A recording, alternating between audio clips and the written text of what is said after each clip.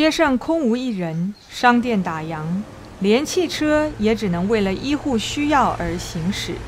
这是以色列最特别的一天——赎罪日。In Judaism, sins are like dirt, and prayer is like a well of water that cleans you.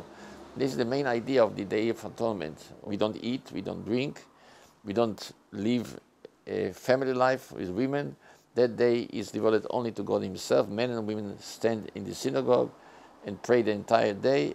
In some of the houses of Jewish learning, which we call yeshivot, we even dance and celebrate the end of the day in a way of showing our joy that our voice was heard by God Himself, and He gives us a new year, a new chance to start a new life.